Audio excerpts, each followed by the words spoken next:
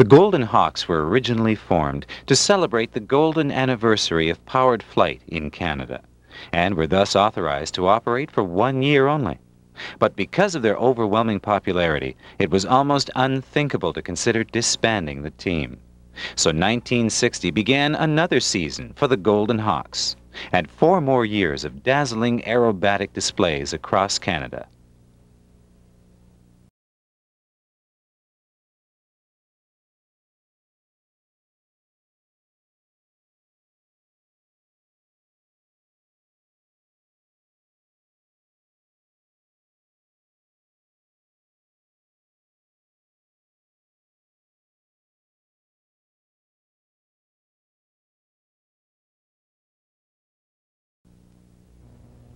Probably the T-33 is best remembered by the Canadian public as the mount of the Red Knight, the aerobatic soloist of the RCAF.